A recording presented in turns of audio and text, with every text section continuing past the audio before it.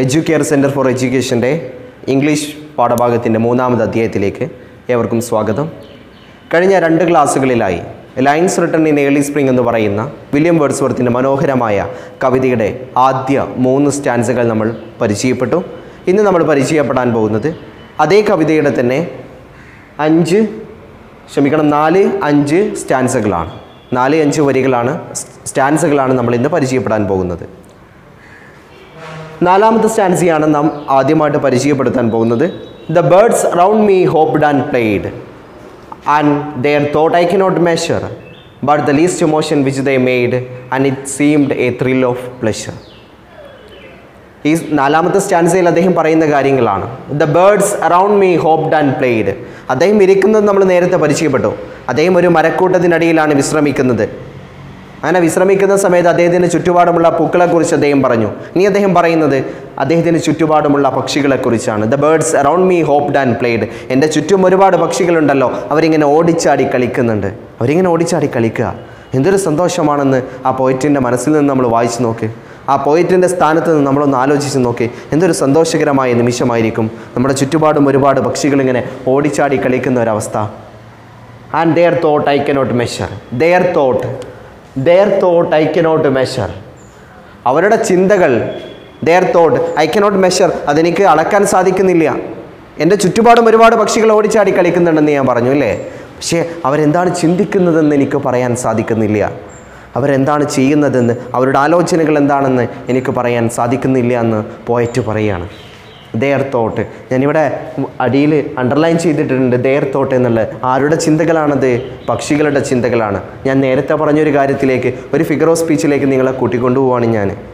എന്തിലേക്കാണെന്ന് വെച്ച് കഴിഞ്ഞാൽ their thought, their എന്ന് പറയുന്നത് അവിടെ ഡിനോട്ട് ചെയ്തിരിക്കുന്ന, അവിടെ ഉദ്ദേശിച്ചിരിക്കുന്ന പക്ഷികളെയാണ്, ബേർഡ്സിനെയാണ്. ബേർഡ്സ് എന്ന് പറയുമ്പോൾ നമ്മൾ ആലോചിക്കേണ്ട കാര്യമുണ്ട്. അവർ ഇനാനിമേറ്റ് ഒബ്ജക്റ്റാണ് പക്ഷികൾ അല്ലേ. അവർക്ക് ചിന്തകൾ എന്ന് പറയുന്നത് ആരോടുമായി ബന്ധപ്പെട്ട മനുഷ്യനാണ് അല്ലേ. അപ്പോൾ മനുഷ്യൻ്റെ ഏതെങ്കിലും ഒരു ക്വാളിറ്റീസ് മനുഷ്യനല്ലാത്ത ഒരു ഇനാനിമേറ്റ് ഒബ്ജക്റ്റിന് കൊടുക്കുമ്പോൾ അതിനെ നമ്മൾ പേഴ്സോണിഫിക്കേഷൻ എന്ന് പറയും. പേഴ്സോണിഫിക്കേഷൻ മറ്റൊരു ഫിഗർ ഓഫ് സ്പീച്ചാണ്. അപ്പോൾ നമ്മളിവിടെ മനസ്സിലാക്കണം, their thoughts എന്ന് പറയുമ്പോൾ there is a figures of speech in this line, that is their thought. ഇവിടെ ഒരു ഫിഗർ ഓഫ് സ്പീച്ച് ഉണ്ട്, അത് their thought എന്ന് പറയുന്നതാണ്. കാരണം പക്ഷികളുടെ ചിന്തകൾ എന്നാണ് അതിൻ്റെ അർത്ഥമാവുന്നത്. ഇനി നോക്കാം നമുക്ക്. But the least emotion which they made. അവരെൻ്റെ ചുറ്റും ചെറിയ ചെറിയ ചലനങ്ങൾ ഇങ്ങനെ സൃഷ്ടിക്കുന്നുണ്ട്. എൻ്റെ ചുറ്റുപാടും അവർ ചെറിയ ചെറിയ ചലനങ്ങൾ അവർ ക്രിയേറ്റ് ചെയ്യപ്പെടുന്നുണ്ട്. And it seemed A thrill of pleasure. അതിങ്ങനെ കാണുമ്പോൾ എനിക്ക് വല്ലാണ്ട് ത്രില്ലാവുന്നുണ്ട്, എനിക്ക് സന്തോഷമാകുന്നുണ്ട്, എനിക്ക് വളരെ ഹാപ്പി ആകുന്നുണ്ട് എന്ന് അദ്ദേഹം പറയുന്നുണ്ട്. ഒന്നുകൂടെ നോക്കൂ നിങ്ങൾ. The birds around me hopped and played. എൻ്റെ ചുറ്റും ഒരുപാട് പക്ഷികൾ ഇങ്ങനെ ഓടിച്ചാടി കളിക്കുന്നുണ്ട്. And their thought I cannot measure. അവർ ചിന്തിക്കുന്നത് എന്താണെന്ന് പോലും എനിക്ക് തിരിച്ചറിയാൻ സാധിക്കുന്നില്ല. But the least emotion which they made. അവരെൻ്റെ ചുറ്റും ചെറിയ ചെറിയ ചലനങ്ങൾ ഉണ്ടാക്കുമ്പോൾ it seemed A thrill of pleasure. അതുപോലും എന്നെ സന്തോഷിപ്പിക്കുന്നുവെന്ന് പോയറ്റ് പറയാണ്. അപ്പോൾ പോയറ്റ് അവിടെ നമ്മുടെ ചുറ്റുപാടുമുള്ള ചെറിയ പൂക്കളെക്കുറിച്ച് അദ്ദേഹം പറഞ്ഞു. ഈ സ്റ്റാൻസിയിലൂടെ അദ്ദേഹം സംസാരിക്കുന്നത് പക്ഷികളെക്കുറിച്ചാണ്. ആ പക്ഷികൾ നമ്മൾ നിരീക്ഷിക്കുന്ന സമയത്ത്, ഒബ്സർവ് ചെയ്യുന്ന സമയത്ത് അവ എത്രമാത്രം സന്തോഷമാണ് നമുക്ക് തരുന്നത് എന്നുള്ളൊരു കാര്യമാണ് അദ്ദേഹം ഇവിടെ പങ്കുവെക്കുന്നത്. ഇനി നമുക്ക് 5ാമത്തെ സ്റ്റാൻസിയിലേക്ക് കിടക്കാം. നോക്കാം. The budding twigs spread out their fan. The budding twigs spread out their fan to catch the breezy air, and I must think, do all I can, and that there was a pleasure there. ഇനി അദ്ദേഹം വീണ്ടും മരങ്ങളിലേക്ക് കിടക്കുകയാണ്. മരങ്ങളെക്കുറിച്ച് അദ്ദേഹം വർണ്ണിക്കുകയാണ്. The budding twigs, ഓരോ ശിഖരങ്ങളായിട്ട്, ബ്രാഞ്ചസുകളായിട്ട്, മരച്ചില്ലകളായിട്ട് ഇങ്ങനെ വിടർന്ന് കിടക്കുന്ന spread out there fan. Spread out, അവരിങ്ങനെ spread out ചെയ്ത് കിടക്കുക. മരത്തിൻ്റെ ചില്ലകൾ ഇങ്ങനെ ചിറകി വിടർത്തി നിൽക്കുന്നുണ്ട്. ഫാൻ എന്ന് പറഞ്ഞ ചിറകുകളാണ്. ചിറകി വിടർത്തി നിൽക്കുന്ന പക്ഷികളെ പോലെ ഒരുപാട് മരങ്ങൾ അവയുടെ ചില്ലകൾ ഇങ്ങനെ ചിറകി വിടർത്തി നിൽക്കുന്നുണ്ടെന്ന് പോയറ്റ് സാഹിത്യ രൂപേണ പറയുന്നു. എന്തിനാ അവരെങ്ങനെ നിൽക്കണേ?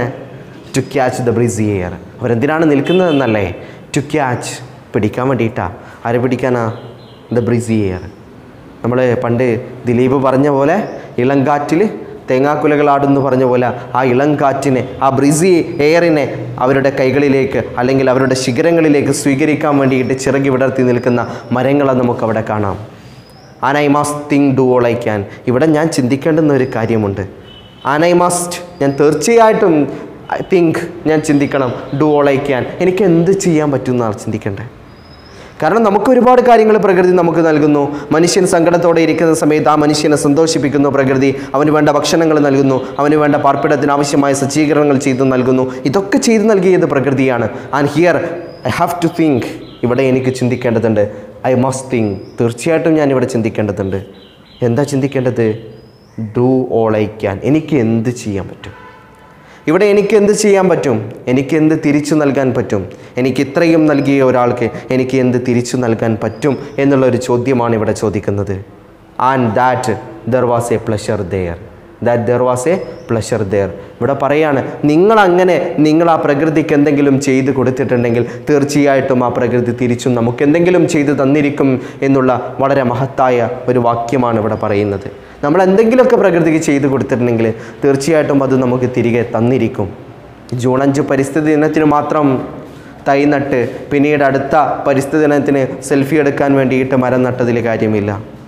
ഒരു ജൂൺ 5 പരിസ്ഥിതി ദിനത്തിന് നട്ട മരത്തെ അടുത്ത ജൂൺ 5 പരിസ്ഥിതി ദിനത്തിന് വെള്ളമൊഴിച്ച് വീണ്ടും ഒരു വർഷം വരുമ്പോൾ അതിനെ ഒരു ചെറിയ വൃക്ഷമായിട്ട് വീണ്ടും 10 വർഷം 5 വർഷം കഴിയുമ്പോൾ ഒരു വലിയ വടവൃക്ഷമായിട്ട് അത് പടർന്ന് പന്തലിച്ച് കാണുമ്പോൾ അതിൻ്റെ കൂടെ സെൽഫി എടുത്ത് നിൽക്കുമ്പോൾ തീർച്ചയായിട്ടും അതിൽ നിന്ന് എന്തെങ്കിലും ഉപകാരം നമുക്ക് തിരിച്ച് കിട്ടിയിട്ടുണ്ടാവും. അതിൽ നിന്ന് ഒരുപാട് കായ്ക്കനികൾ നമുക്ക് കിട്ടിയിട്ടുണ്ടാവും. നമുക്ക് ഫയർവുഡ് കിട്ടിയിട്ടുണ്ടാവും. കത്തിക്കാൻ ആവശ്യമായ വിറകിനെയാണ് ഫയർവുഡ് എന്ന് പറയുന്നത്. ഫയർവുഡ് കിട്ടിയിട്ടുണ്ടാവും. ഒരുപാട് ജീവജാലങ്ങളുടെ ആവാസ വ്യവസ്ഥയായിട്ട് അത് മാറിയിട്ടുണ്ടാവും. ഒരുപാട് പക്ഷികളുടെ വാസസ്ഥലമായിട്ട് അത് മാറിയിട്ടുണ്ടാവും. ഒരുപാട് മനുഷ്യർക്ക് ശുദ്ധമായ വായു അത് നൽകിയിട്ടുണ്ടാവും. ഇങ്ങനെ നമ്മൾ എന്തെങ്കിലും പ്രകൃതിക്ക് ചെയ്തു കൊടുത്തിട്ടുണ്ടെങ്കിൽ തീർച്ചയായിട്ടും അത് നമുക്കും നമ്മളോടും സ്നേഹത്തോടു കൂടെ, സൗഹാർദ്ദത്തോടു കൂടെ, സന്തോഷത്തോടു കൂടെ അതെല്ലാം നമുക്ക് തിരിച്ചു തരും എന്ന് കവിതയിലൂടെ കവി നമ്മെ ഓർമ്മപ്പെടുത്തുന്നുണ്ട്. ഇതാണ് നമ്മുടെ 4-5 സ്റ്റാൻസുകൾ. നമ്മൾ സംസാരിച്ചത് ലൈൻസ് റിട്ടൺ ഇൻ ഏർലി സ്പ്രിങ്ങിൻ്റെ 4-5 സ്റ്റാൻസുകളാണ്, 8 വരികളാണ്. വളരെ ഹൃദയത്തോട് ചേർന്ന് കിടക്കുന്ന 8 വരികൾ നിങ്ങൾക്ക് മനസ്സിലായിട്ടുണ്ടെന്ന് പ്രതീക്ഷിക്കുന്നു. നമുക്ക് ഇന്നത്തെ ക്ലാസ് അവസാനിപ്പിക്കാം. അടുത്ത ക്ലാസ്സിൽ അവസാന സ്റ്റാൻസയുമായി നമുക്ക് വീണ്ടും കണ്ടുമുട്ടാം. അതുവരെ good bye. Thank you. Have A nice day to all my friends.